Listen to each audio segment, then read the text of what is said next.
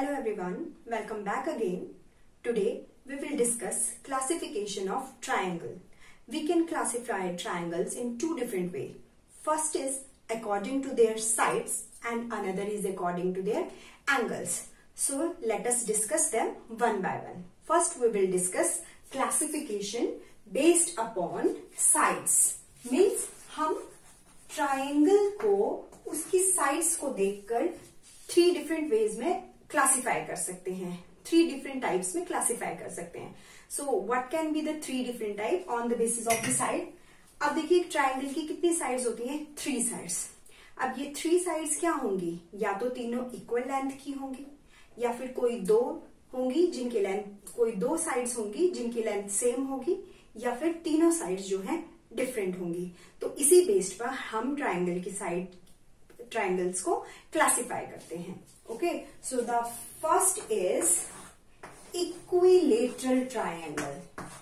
Equilateral triangle. अब what are equilateral triangle? Equilateral, देखिए अगर आप इस वर्ड को देखें तो इक्विलेटरल में एक वर्ड एग्जिस्ट करता है, दैट इज इक्वल. तो equal means a triangle having all sides equal in length. मतलब एक ऐसी ट्राइंगल जिसकी तीनों साइड्स की जो लेंथ है वो इक्वल है. Such type of triangles are called equilateral triangle. So once again, what are equilateral triangle? A triangle having all the three sides equal in length called equilateral triangle. Now the next is isosceles triangle. Isosceles triangle.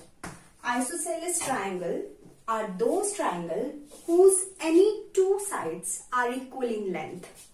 Any two sides are equal. Any two sides are equal in length. Okay? For example, suppose this is a triangle. इसकी ये side है 3 centimetre, ये side है 3 centimetre और ये side है मान लो 4 centimetre. Okay, सो इस ट्राइंगल की ये दो साइड्स आपस में इक्वल हैं और ये डिफरेंट है. So we can say that this is equilateral triangle.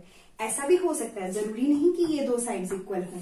इस तरीके से भी हो सकती है 4 सेंटीमीटर, 4 सेंटीमीटर, 5 सेंटीमीटर. तो इस वक्त कौन सी साइड्स इक्वल है? ये वाली साइड्स इक्वल हैं, ये दो. So this is also equilateral, this is also isosceles triangle. So what are isosceles triangle? A triangle whose any two sides are equal in length called isosceles triangle. The third one is scalene triangle.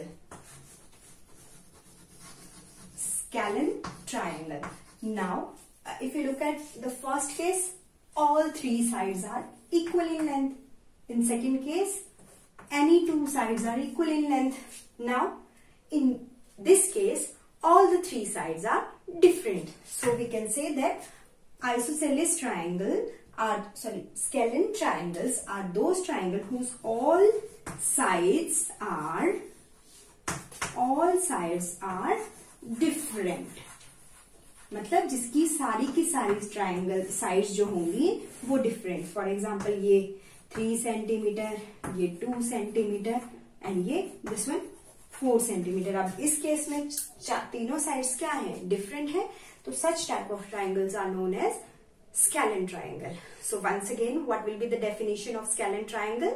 A triangle whose all the three sides are different in length called scalene triangle. Now let us discuss another classification of triangles which is based upon their angles. So this classification is quite easy क्योंकि इनके name कुछ वैसे ही हैं जिस type के angles हम already पढ़ चुके हैं. So the first is acute angled triangle. तो सबसे पहले जो ट्राइंगल होती है based upon the angles, that is acute angled triangle. और एक्यूट एंगल्ड ट्राइंगल कैसी ट्राइंगल्स होती है? जिसके सभी एंगल्स जो हैं वो एक्यूट होते हैं. सो acute angles triangles are those triangle whose all the angles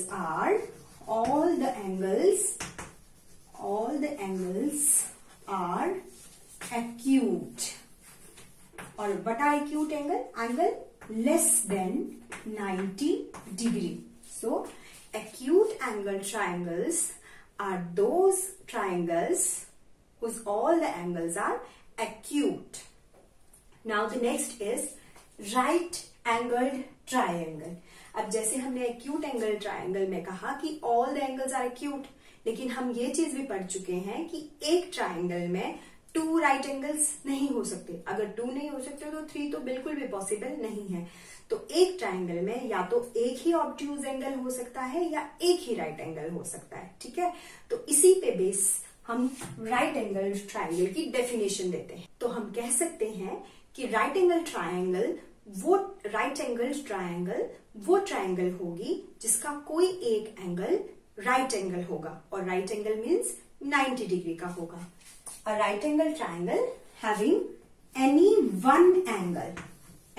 one angle is right angle.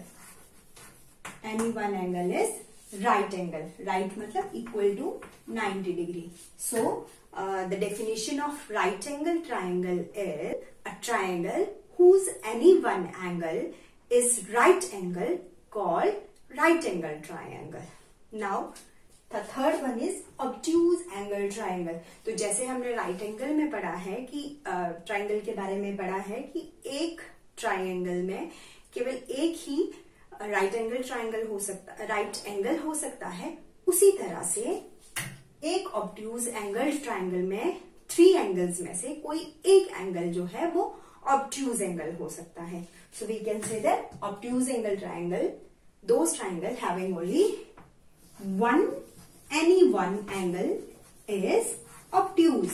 Any one angle is obtuse. Obtuse का मतलब greater than 90 but less than 180 degree. So what will be the definition of obtuse angle triangle? A triangle having any one angle, obtuse angle called obtuse angled triangle. कि कोई एक angle जो है वो obtuse होना चाहिए. So this is the classification of triangle based upon their angles and based upon their sides. अब angle के बेस पे कौन कौन हुए? acute angle triangle, right angle triangle and obtuse angle triangle. और साइड के बेस पे कौन है? equilateral triangle, isosceles triangle and scalene triangles. अब हम ट्राइंगल्स को देखकर ही बता सकते हैं कि जो ट्राइंगल है वो कौन सी ट्राइंगल होगी. आपको एक फिगर दी होगी, उस फिगर को देखकर आप बता सकते हो कि ये कौन सी ट्राइंगल होगी. ठीक है, for example I am going to make a triangle here. Suppose this is a triangle और मैंने यहां पे लिखा 60 डिग्री, 60 डिग्री, 60 डिग्री. अब आप देखिए इस ट्राइंगल में आपको क्या गिवन है? इस ट्राइंगल में आपको एंगल्स गिवन है. तो इसका मतलब इस ट्राइंगल का जो नेम है वो एंगल की क्लासिफिकेशन पर बेस्ड होगा. So all that angles are acute angles. So we can say that this is acute angled triangle. अब मैं कोई ये ट्राइंगल बनाती हूं.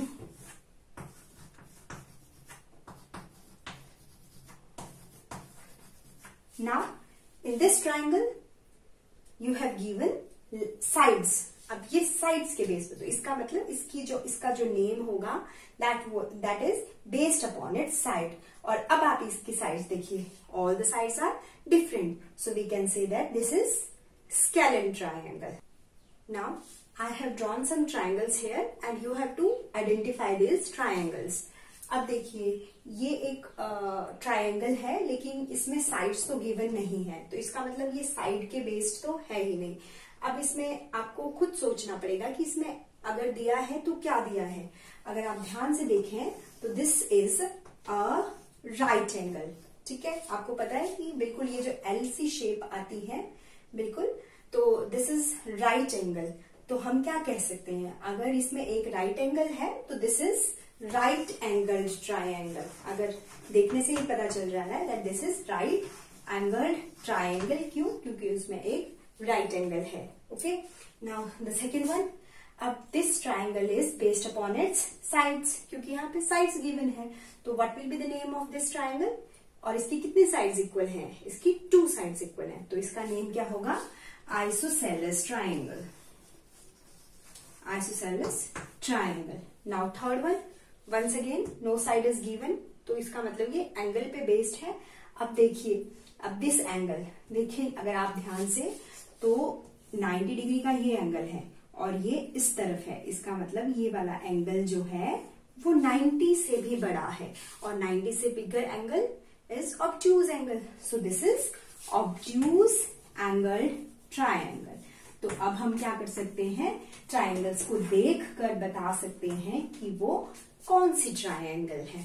Okay, so there are many more example given in your book, so you can solve them and practice more and more such type of questions. Thank you and have a nice day.